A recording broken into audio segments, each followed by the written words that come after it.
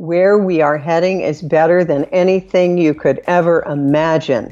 It is the transformation. Everybody is in a cocoon. We're being made into butterflies, but first the caterpillar turns into goo.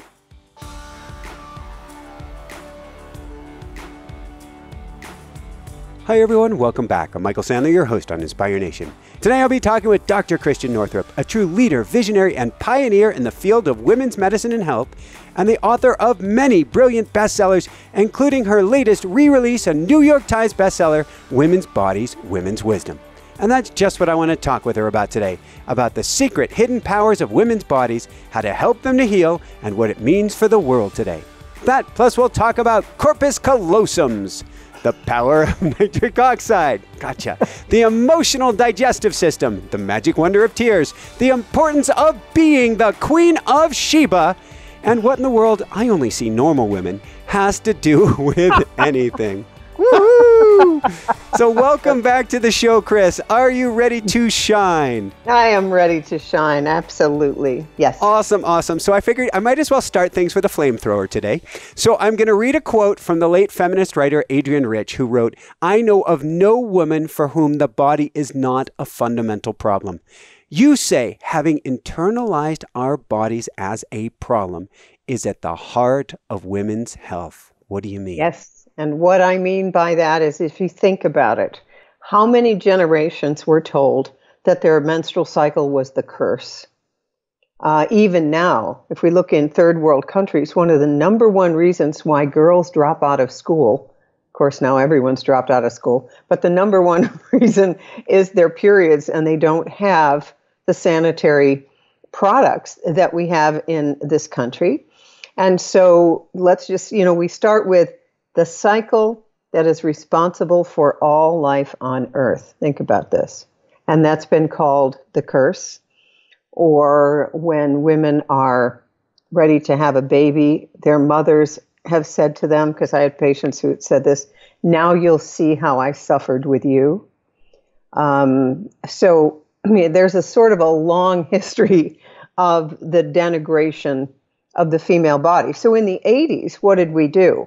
We decided the only answer to this was the early feminist, it's not the early feminist movement, but about the third wave of the feminist movement in the 70s was, okay, well, we'll just be like men. We get the big shoulder pads. That was the style in the 80s. And female athletes, like elite athletes, they knew that they were training properly when their periods went away. Like when they literally became amenorrheic. Yeah. So the more like a man you could be, the better. And when I was being interviewed for my residency at New England Medical Center, the chief of the program looks at me and he goes, "You're not going to have a baby, are you?" Like the worst possible thing I could have done was get pregnant and have a baby. Because to this day, Michael, very few companies have solved the problem of what do you do when one of your main workers needs childcare, has a baby, needs to spend those crucial first months bonding with the baby that makes such a difference for that child's health for the rest of their life.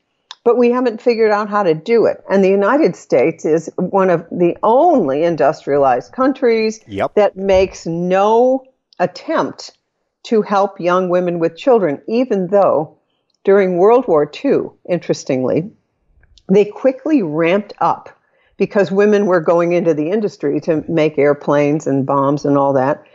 So the government created childcare centers 24/7 so that women could work every shift. And when you picked up your child at the end of your workday, you also had a hot dinner waiting to take home. They did that quickly. And then, when the men came home, oh, okay, all right, now you women, you got to stay home and be Susie Homemaker. And then, we got all the shows like Leave It to Beaver. And, we're in another stage now. I was reading an article just a few days ago that said that when the movie 9 to 5 came out, it was radical 40 years ago, but things aren't actually any better today. Actually, they are better. I'll tell you how they're better. Yes. The number one group starting a new business is a woman. Woo-hoo! And many, many people are doing business from home. Of course, right now, we're in what I call the Great Awakening, where we will not be going back to the way things were before. And quite frankly, the way things were before for many, many, many people was not okay. I mean, like the air pollution. And I can remember, because I've done so much traveling with my work, going to Seattle, going to Houston, going all over, and saying in every place, I am so glad I don't live here. There's just too much traffic. I can't imagine being stuck in this traffic every single day. Now, we look at LA, and a friend of mine just sent me this wonderful little picture of a bunch of goslings in Alameda, California. And she said, we've never seen anything like this, so where nature's taking over. Now, we could equate the feminine and the female body with nature, with intuition.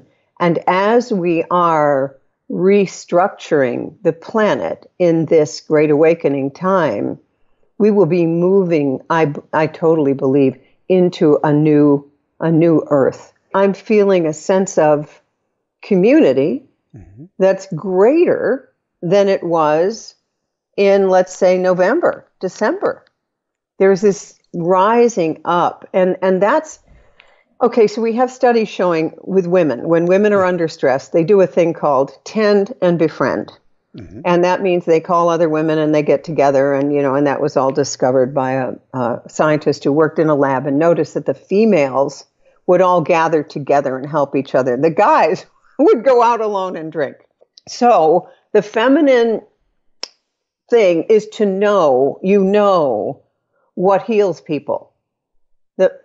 And the body knows this. So I always like to point out that when the sperm goes toward the egg at ovulation, the egg chooses which sperm to let in. And then if the sperm has a few little defects, the egg DNA fixes the defects on the sperm, which is why I say, the married men tend to look better because they have someone who's always upgrading their appearance. That explains it for me, except for my hair today. Well, that's okay. And at this point in time, right, when you can't get a haircut, who can get a haircut? I think we just, I think I might be able to get a haircut later this month. I don't know. But anyhow, the egg wisdom also then, when the sperm gets together with the egg at ovulation, the egg supplies the nutrients for those original cell divisions that result in what's called a blastocyst, which is the very beginning of a human. And then for 3 days, that fertilized egg goes down the fallopian tubes. And then about the third day or so begins to embed into the uterus, and it begins to create the placenta. Now, what is the placenta? It is an organ that includes both the baby and the mother. It's in an immunologically very unusual space, because the body, the mother's body, does not make antibodies against her baby. And no one really totally understands that. But I love this organ of nourishment that is the placenta, because it's a whole organ. And I always, when I delivered babies, would show this to women, and where the baby was and where the cord is and what this was doing, because I like to say that women do best, so do men, by the way, with a placenta of support around them, always. People don't do well individually. So for those people who really have been locked away for a while here, we need to send divine love, because we're not meant to be separated from each other in that way. Is there a way? I'm always thinking, when we talk about the part of the body, I'm correlating it. My big theme lately has been humanity is one body. And we are individual cells of this human organism. Yes. And so I'm wondering both what is the placenta of humanity, A, and what are the emotions associated with this? Because the body speaks to us. Each organ has something to share, something to say. Yes, it does. Yeah. And that would be, in traditional Chinese medicine, the kidneys are fear, the liver's anger, like that. The lungs are grief. I mean, that's on the low end of the spectrum. Yeah. And then on the high end, the lungs are inspiration, right? So what we have to do, I think the placenta is the earth herself. So there's all this information on grounding. Standing on the earth, 20 minutes on the earth decreases cellular inflammation, the root cause of all chronic degenerative diseases. It decreases it by 20%. So if we were just sitting on the earth more, standing on the earth more, or if you can't, you hug a tree or put your hand around a branch of a tree. That will ground you. This literally changes the flow of electrons in your body. So, and then also think about this one, because you've seen this. The most nurturing person in a home, and it could be a man, it's usually a woman, is where the kids want to be, it's where the husband wants to be, it's where the dog wants to be.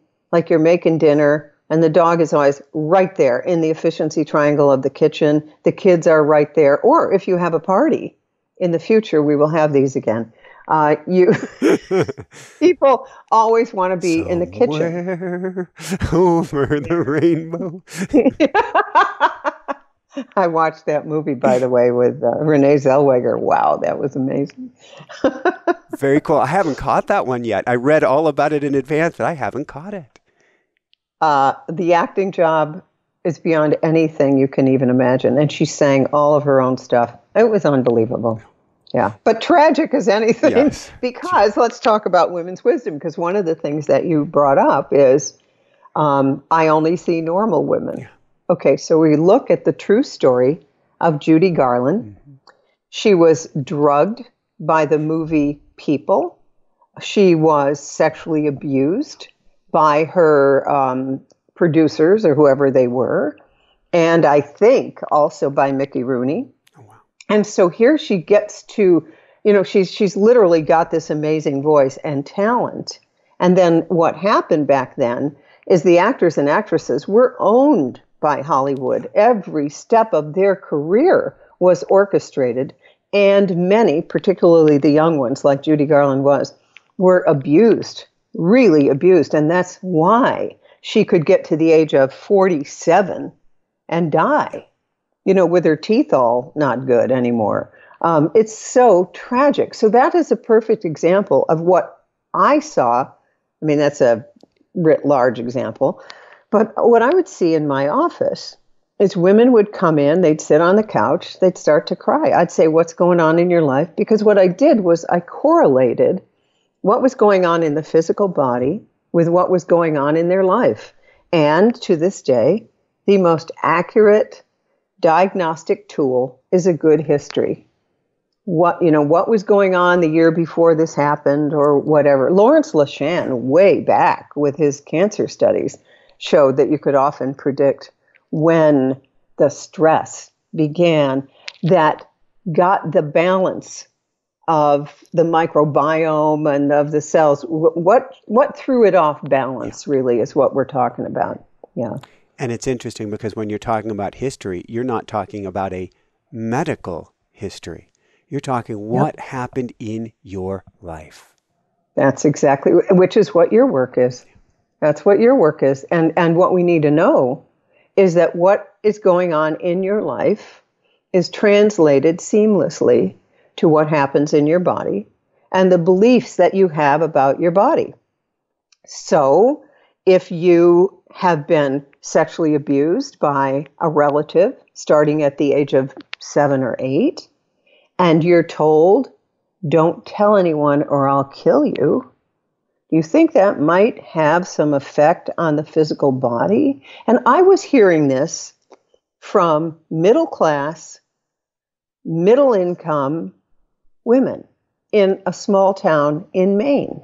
And my colleagues said to me, we only see normal women. You see all the nutbags. You see everyone who's like, they're making it up or they're mentally ill or whatever. So when the Harvey Weinstein thing came out in October of 2017, I was on vacation in Florida. I was a woman obsessed. I do not follow the mainstream media for anything except maybe movie reviews. And I was transfixed. I read every article from the New York Times, everything I could find, because for me, you see, this was validating. And in order to heal, a wound has to be validated. So suddenly we had the whole planet validating the fact that so many women are abused and that Harvey Weinstein had been doing this for 30 years. Then we go on to Jeffrey Epstein and what he's been doing, and Bill Cosby, and Kevin Spacey, and it's all coming up, so that finally the feminine principle of nurturing and intuition and caring can finally be validated, so that we can come up with something like partnership between the masculine and the feminine. Because trust me, it did not do women any good to become men.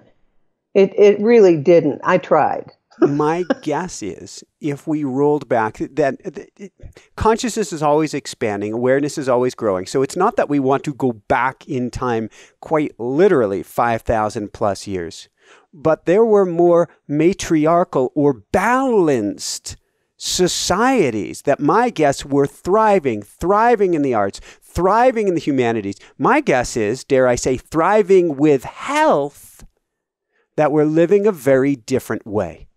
That's exactly right. We have a lot of data on this, like 30,000 years, the vast majority of time on planet Earth. The female body was honored as sacred. And so you see all these goddess figures in Turkey and in old Europe. And they were simply depicting the ripeness, the juiciness of God the Mother, as it were.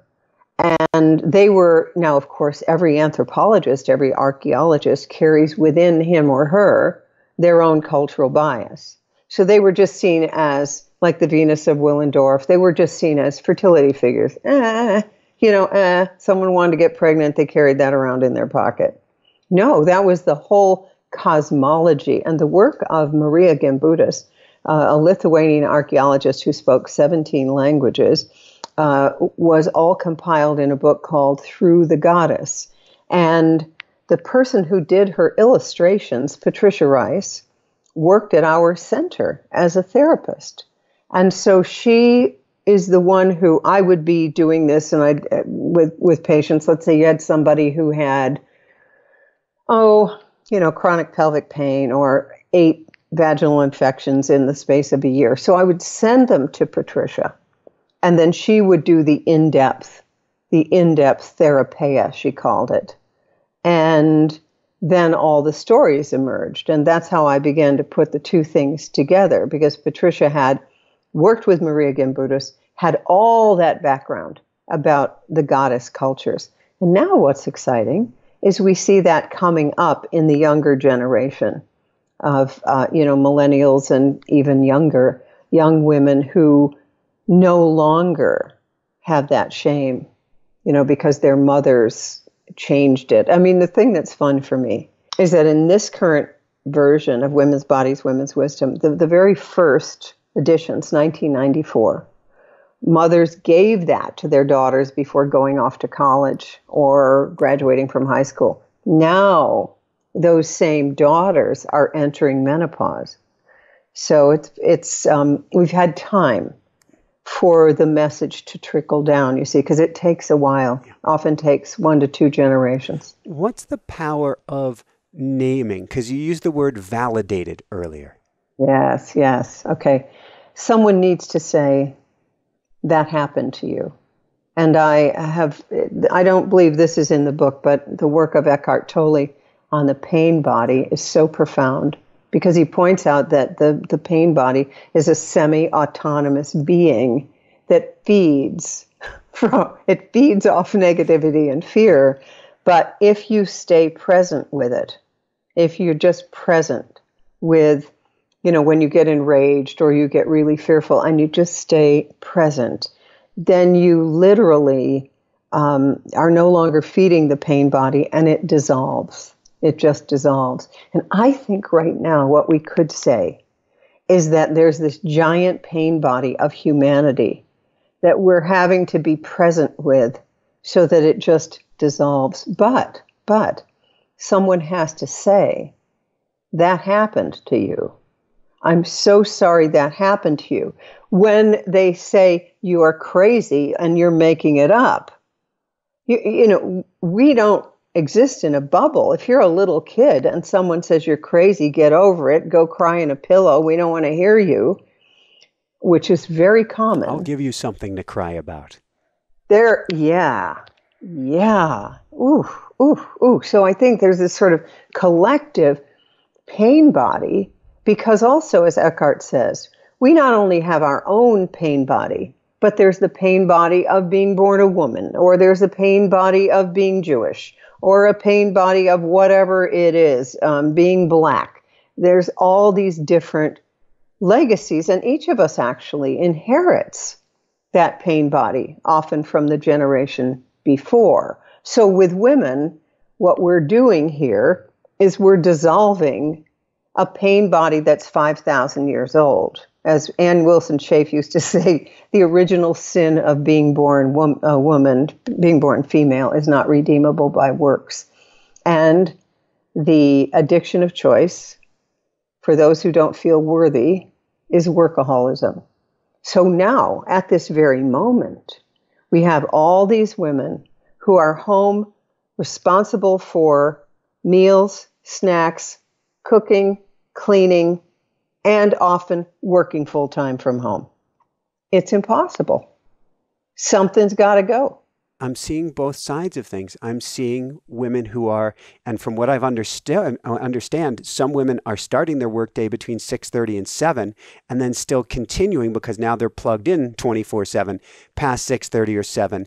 That to me is beyond the breaking point. Something gets to change. And then there's the reverse side of it. Women who have no work to do at all, who are also attaching their self-worth to my doingness, that are getting the flip side of that same coin. Exactly right. And everything is a balance, right? So we know in the body, the balance has to be parasympathetic, sympathetic. Parasympathetic, rest, restore. Sympathetic, fight, flight, freeze. And many of us are in fight, flight, freeze. I talked to a woman recently and she said, I am absolutely addicted to the news and I can't seem to help myself. But it's created that way. I mean, in a smartphone, they know that every like on a Facebook post or whatever gives you a little hit of dopamine. So it literally hijacks your brain. And that's why, before we go to bed, oh God, I got to watch one more YouTube. And, maybe someone else will tell me what's going on so that I can feel safe. When in fact, the whole title, Women's Bodies, Women's Wisdom, is to tap into this presence, this beingness of I'm okay, that stillness inside, the peace which passeth understanding. How do we start to tune into our bodies? You literally can just close your eyes and then feel the beingness, feel the life force in your body. So you might start with your hands, where you feel just that aliveness. You sense the tingling in your hands. And you notice that energy flows where attention goes. So you can put your attention in your right hand and you can get the blood flow to increase just by thinking about that. And then you can switch over to your left hand and you feel the tingling grow there. And then at the same time, you've got to be breathing through your nose, in through your nose and out through your nose, because breathing through your mouth is a stress response. And it literally will increase the stress hormones in your body, which lead to cellular inflammation, which lead to susceptibility to disease. So we just start with being present. I also love guided visualization. Like we can put no matter where you're standing or sitting, put your feet on the floor or the ground and imagine roots going down, down, down into the center of the earth. And then imagine that there's a root system going out around each foot, about 5 or 6 feet out. And then those roots going down. So you are so grounded and protected. And there, now we're all grounded. And then you can open up the 7th chakra on top of your head and bring in divinity, bring in your spirit, bring in your soul. And now you're all connected up. So that's one way we could do it. That feels good. I can't help but thinking as you're going to the nose, Patrick McKeown and the oxygen advantage. Oh, yeah. Tell me about nitric oxide, because you brought a whole nother chi learning to it. Yeah, that was really interesting to me when I learned about nitric oxide. A guy named Farid Mirad won the Nobel Prize for discovering this, and it is a gas. The acronym is NO, nitric oxide, except that it's really YES, yes. And it's produced by the endothelial unicellular lining of every blood vessel in the body, which means the lining of the blood vessels is just one cell layer thick, and things go in and out of your blood vessels. But this is produced by a healthy endothelium, and it increases circulation. But it does more than that. A high nitric oxide level also is the uber neurotransmitter, so that it balances dopamine, serotonin, beta endorphin, all the other things. Now, how do you increase nitric oxide levels? Breathing does it, meditation does it, exercise does it, good sex does it. Anything that's healthy, eating, there are these beet chews that I get produced by the Human Corporation, HUMANN. Those increase nitric oxide. I work with the company Cardio Miracle. Cardio Miracle is a powdered supplement that vastly increases nitric oxide, and it's used a lot for people who have cardiac problems. Now, the thing that was most interesting to me about nitric oxide is that the pathway to nitric oxide is the mechanism by which Viagra and Cialis work, the erectile drugs for men. Now, what we don't usually know is that the lungs are erectile tissue. So think of it at this particular time when we have more nitric oxide and we're healthier, the lungs function better as well. So anything that brings you peace, anything that grounds you, anything that feels good in a sustainable way, not drugs and alcohol, will increase nitric oxide. And there is a kind of a turn-on factor. It's life force. So therefore, when you're turned on to life, and we always, in this culture, we always seem to bring it down to sexuality or pornography or whatever. But when you are wired to eros, life force, it will increase your feeling of libido, but it's because of your connection to life itself. Woohoo! Let's go from there, and let's talk about from turned on to life to inner guidance. Because when we talk about yin and yang, we talk about where we've been the last 5,000 years. It has been to take the biggest steel boot that we can and squash into the ground any inner guidance we can. Yes, really true. Like a little kid. I don't like Uncle Pete. Mm-hmm. Yes, you do. He's your uncle. Go give him a kiss. Oh, like that. Yeah.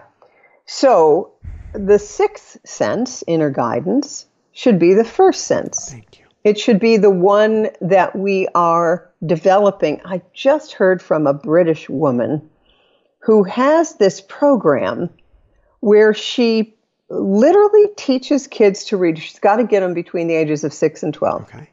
She puts on a blindfold and teaches them how to read. That they see with their inner sight. It's so cool. And she said most adults don't even believe that it's possible. But we know in the Waldorf education system, Rudolf Steiner, they talk about when the secondary teeth come in, then the neural pathways in the brain are ready for logical linear thought. However, It doesn't need to be at the expense of the intuitive, magical side. But our current education system, which frankly right now is up for transformation in a big way, but that system has only rewarded the logical, linear thinking process and not the artistic, musical things you can't explain, the ineffable, the spiritual connection, all of that stuff. So we have taught people, if you can't prove it, it's not real, but you can only prove it in the following way. Science has, in my opinion, the beauty of true science is that it's often very connected to the mystical. We think about the great scientists of all time. I always remember this guy, Kekule, who fell asleep by the fire. He was trying to come up with, why is this molecule acting like this? And he began to dream of snakes chasing each other in a circle. And then he came up with the benzene ring. Oh, wow, it's not linear, it's a ring. And so very many times, I don't know if you remember that movie, Lorenzo's Oil, was an amazing movie. And again, Nick Nolte was the guy. And after spending hours in the library, getting good information, he fell asleep. And that's when he came up with the molecule that was Lorenzo's Oil to help his child. And very often you see, so it needs to be a marriage of the two. It's not one or the other. You and I both know we're far more effective because we can read and we can communicate and we can use our computers and we have a good logical brain. But that's the foundation in which we can build the rest of it. Women's Bodies, Women's Wisdom is a huge tome. I have Saturn in Virgo in the third house of the mind of Gemini. So it is extraordinarily well researched. It is extraordinarily thorough, and it's, like Virgo, get it right about health, all of that. And, and the downside of that is I used to have classical migraine headaches, like just trying to do it right, but I got over that. I joke at the beginning about the corpus callosum, the bridge between two worlds. It is, isn't it? And I don't know if you've ever interviewed Jill Botley Taylor. I haven't. Okay, so her book is A Stroke of Insight. And she had that woman, and apparently she has a book coming out with Hay House, so I've got to check on that. But, and she's now gotten all of her functions back after the stroke. But what was so interesting is that her logical, linear ability to speak about what was happening was preserved in her. So she could talk about how the universe really was. That it's like the people who've had the near-death experiences. And I think that's what we're moving into right now is we have to move from 3 dimensions to 5th. We're going into a 5th dimensional world, where the spiritual and the unseen will all become a real part of our world. But you can only do that when you've mastered the 3-dimensional world. So the narrative, the worldview that we are transforming is the germ theory of disease. Like, we got to go after this is going to get us, this is the enemy, into the more microbiome, probiotic era, which is everything needs to work together, like Zach Bush's work, in concert, and then the weeds don't take over, and the bacteria and the viruses don't take over because everything is working beautifully. So one is a sort of a death. We got to go after and kill the bad guys. So it's a death orientation to now a living orientation. We don't need to kill anything. We need to create balance. There's an amazing documentary called The Biggest Little Farm. And this is a couple in California who took over a farm, and it took them 7 years to get back into nature. And now everything is beautifully, it's beautiful about, the snakes eat the this and this eats the that, and the owls come in, and everything is in perfect balance. You don't try to get rid of any one thing. it's all balanced. And I think that's women's wisdom as well, because think about this. You have the baby, and the baby's immune system is not really totally developed, sometimes till age 6.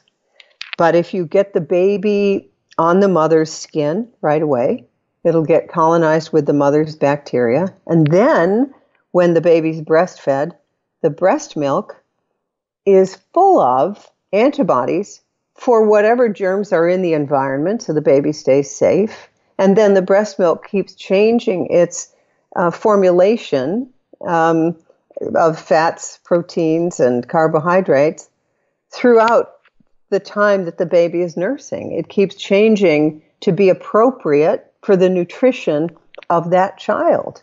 So this is women's wisdom, and the body does it. What I say to women is, okay, your body made 2 eyes, 2 kidneys, a liver, a pancreas, a brain, ears. Your body made those. You didn't even have to think about it. So chances are very good that you know what's going on with your child better than anyone else.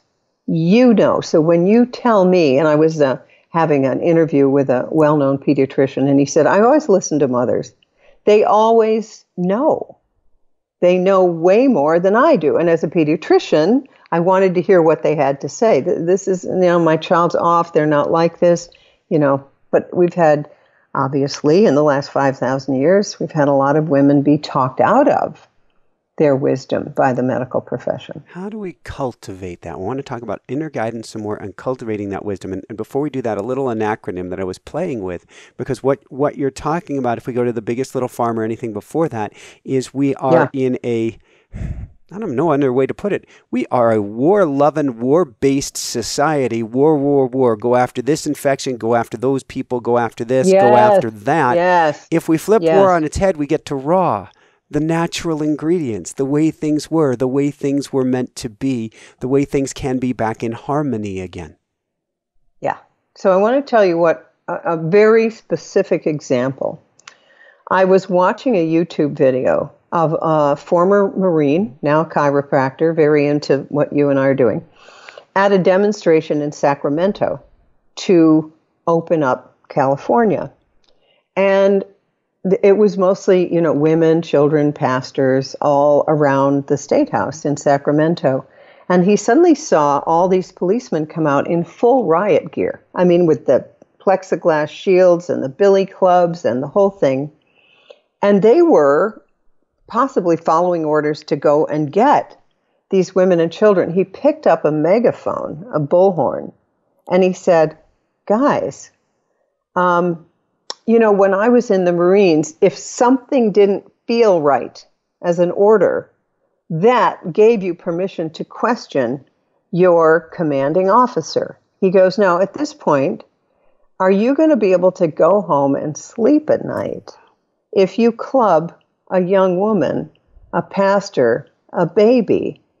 And he appealed to the hero in them. He appealed to the higher aspect of them. And it usually just takes one person standing up, and then the rest will go along. So he demonstrated what is necessary, which is true masculinity, is to protect and serve. It's not to kill. It is to protect and serve. And you only go after someone if they are about to kill you. So right now, in this time that we're in, we need women's wisdom more than ever, and we also need men to stand up to protect and serve. So there has to be this absolute balance between the parasympathetic, rest and restore, and the sympathetic, fight or flight or freeze, because it's not one or the other. It's both. It's both. And so Mario Martinez taught me this, and he founded the Biocognitive Institute. And he said the immune system has morals. So if your innocence or that of another is being threatened, you stand up and say something, and that improves your immunity. So it's not about the spiritual bypass of love and light and, oh, this isn't happening. No, it's with compassion and honor, you stand up and say something. What is Bruce Lipton doing at this time? Greg Braden. They're telling everyone at 11 o'clock every day, 11 a.m., 11 p.m., you simply visualize and meditate on the world you would like to see, because the electromagnetic field of the body is very powerful. And that will bring in the new earth faster than anything else. And these are two eminent scientists.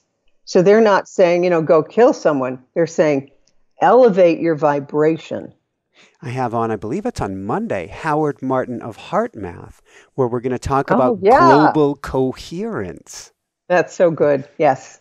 Yeah, that's really good. Yep. Because now remember, as you know, on 4/4/2020 or 4/4/4, there was a giant global meditation where over 1 million people meditated at exactly the same time, and the Schumann resonance of the earth changed.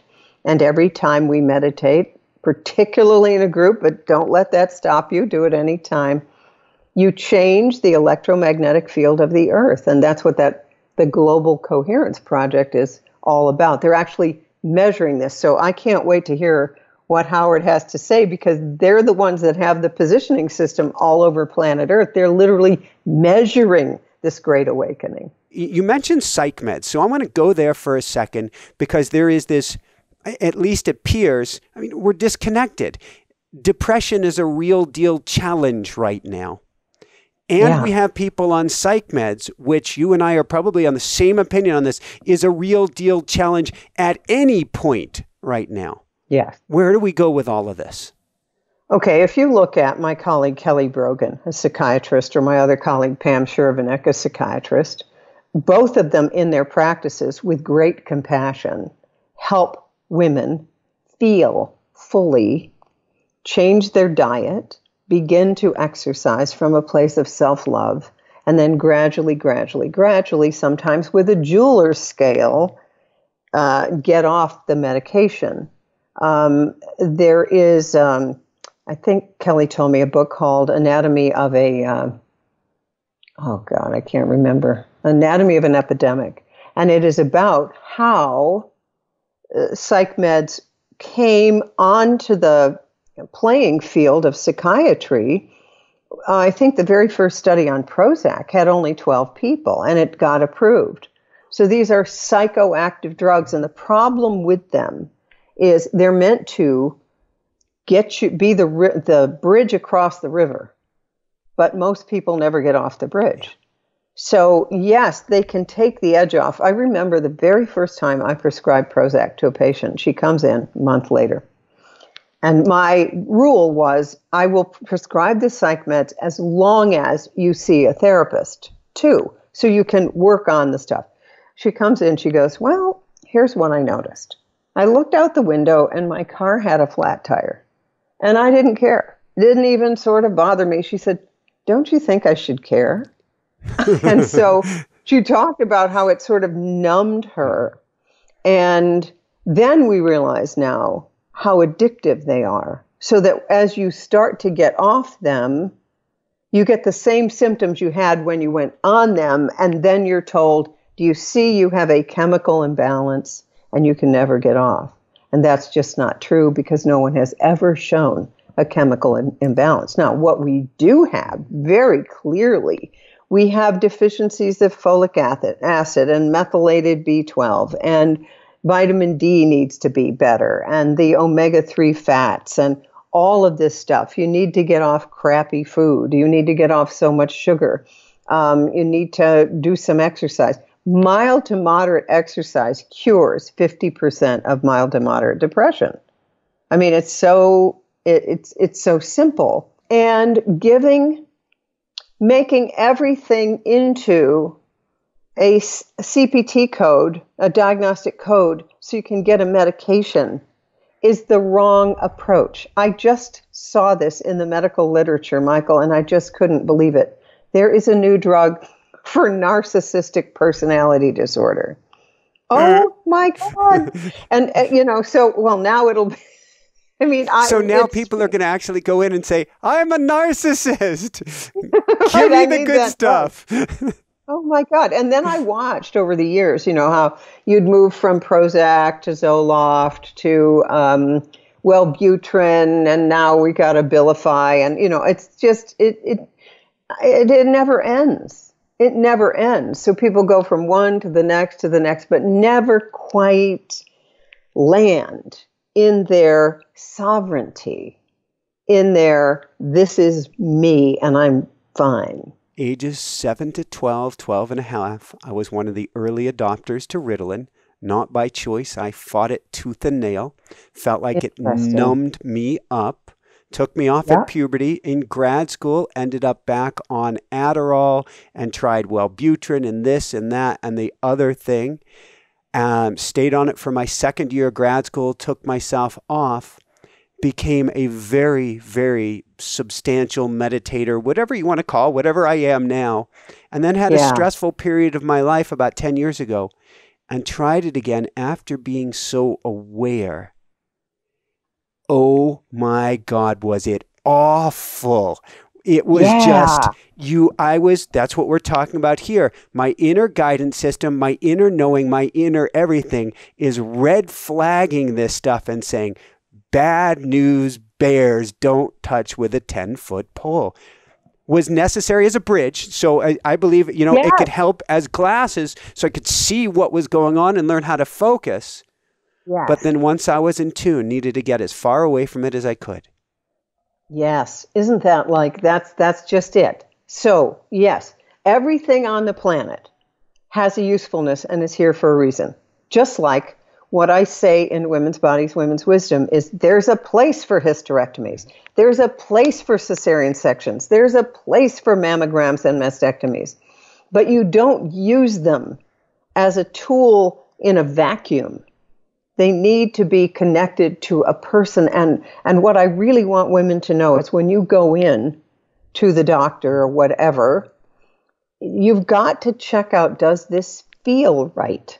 Does this seem like the right thing to do? That's such a huge question. It's so simple. You're like, yeah, but they put billions of dollars into this drug. They put billions of dollars into research in this. And you're saying, no, it's about, does this feel right? It's like if you brought a doula in for a pregnancy or for a birth, bringing the doula in at $400 versus the billion of dollars of C-sections and everything going else. You go with the intuition. That's right. That's exactly right. But that is no easy task when you are in the hospital and everybody is rowing in a different direction and they just want you to go along. So that's why it's crucial to have support people. But frankly, since I wrote the first edition of the book, we have far more mother-friendly places to give birth than we used to. I mean, when I was a med student, normal pregnant woman, no complications. She'd have her baby and they would whisk the baby off to the newborn nursery to give it a bath and clean it up and raise its temperature. What you do is you give the newborn baby to the mother and you allow the cord to pulsate till it stops if everything is safe. And the baby gets colonized with the mother's microbiome. And it's skin to skin, and the baby does not leave the mother. There's a very funny play by Karen Brody called Birth, and it starts with, I want what my dog got. Well, that's the question that Jessica keeps asking as we walk around lately, as we see all these baby deer around us. And we go, they didn't go into the ER or a birthing center and have this and that, and yet they seem to be doing all right. What do they know that we don't? That's right. That's exactly right. Well, they haven't been talked out of their instincts, and we have been. No. And, again, the statistic is that 1 in 10 births will go south. But, Gail Peterson did studies on that way back in the 70s, early 80s. And by psychological testing, she was able to determine who would get into trouble and what the trouble would be. Wow. Yeah. And now, again, this is the sort of thing I would study. I wouldn't study more ways to monitor the baby as though an accident was going to happen at any moment. And by the way, I happened to be a resident when fetal monitoring came in, and I watched the C-section rate soar overnight because nobody knew how to interpret the monitor strip. And to this day, we don't have a single study showing that the fetal monitor does anything to improve outcome. It just increases the C-section rate and becomes a way that the woman is separated from herself. You walk into the room. How are you doing? Everybody looks at the monitor. But the monitor's hooked up to a baby and a woman. So what is then, before we begin to wind this down, this has been really, really fun, Chris, what's the emotional digestive system? That is where you simply need to stay in tune with your feelings and understand where they are in the body. They're in the third emotional center. They're in the third chakra. One sense of passion, purpose, and self-esteem. Now, the gut has more neurotransmitters in it than the brain. Okay? The molecules that the brain makes when it thinks, there are more of those produced in the gut than any other place. So your sense of personal power, self-esteem, sense of responsibility is not only your emotional digestive system, it will absolutely affect your digestive system of your food. And if we've all had that feeling of too stressed to eat or too stressed to not eat, so that we are stress eating. And there's all these jokes going on about the COVID-15, Could be the COVID-50, boy, by the time we're done with this. I know. And so therefore, when you find out what's eating you, not what you're eating, what's eating you. Now, Zach Bush, I just learned something incredible. And he said, when the microbiome becomes balanced, people get better boundaries. Like people who just couldn't get out of a codependent relationship, get their microbiome balanced through the right probiotics, through the right diet, through fermented foods, and suddenly they have boundaries. Isn't that interesting? That's very cool. Well, what you're wearing on the inside becomes how you affect or how you tread through the world on the outside. And that's so important because you and I have both had clients. Anybody who's listening to this goes back to your book on energy vampires, is an empath, is sensitive. Yeah. And we are the ones that get steamrolled over until we learn how to set those boundaries. And so if we're not stable on our own feet health-wise, how are we able to stand up for ourselves? We can't. Except that sometimes when you are, and Eckhart Tolle talks about this, when your pain body has just you've suffered so much. And that's what happened to him. He suddenly went to sleep and woke up, Eckhart Tolle. He said, when the pain body gets really bad, it will sometimes finally push you into who you really are. And frankly, I think that's what's happening to the whole planet. That is exactly what I'm thinking as well. This is a slow grind until something inside of us goes, dunk, enough. That's right. Exactly. So before we dive into a meditation, what do you want to leave people with today? Oh, I want them to leave with great hope that where we are heading is better than anything you could ever imagine. It is the transformation of our educational system, our transportation system, our medical system. That's what we're in the middle of. And I want people to think about it as being like just before being fully dilated in labor. You want to get out. Every woman goes, I'm done. I'm not doing this. I'm out of here. And then the cervix gets fully dilated and it's time to push. We're not quite timed to push, but I think we will be this summer. And we also have what's going on, a very interesting Pluto transit, so that everybody is in a cocoon. We are being we're being made into butterflies, but first the caterpillar turns into goo. And so we don't even know who we are, but we will come out of this cocoon, astrologer Anne Ortley tells us, by the winter solstice, December 21st, 2020. Woohoo! And I love that analogy. I've been calling it butterfly training school. And you can't get the butterfly out early. You need it to give it time for the metamorphosis. That's right. Exactly right. Yes. So thank you. Would you mind leading us in a whatever you're called to today? Yes, let's do this. Okay, let's do this. Okay, so everybody, I want you to just sit there and let's take a breath in through the nose and let it out all the way through the nose. You can do through the mouth if you want. It's better, I think, if we can train ourselves through the nose. And all the way out. We're slowing everything down. See the mainstream news falling off your shoulders, like make your body into Teflon, and everything just sort of slides off. And now, like we did earlier today, I want you to see your feet connected to two big taproots right into the molten center of the earth where there are big crystals. Okay, and take another breath. And now I want you to see a ring around your feet that is about as big as the arm span. So we have a reverse ice cream cone, with the point in the center of the earth, and then the cone coming up around your feet in a circle. Now what I'd like you to do is see the energy from the center of the earth as an amber liquid with little bubbles. And this is coming up slowly,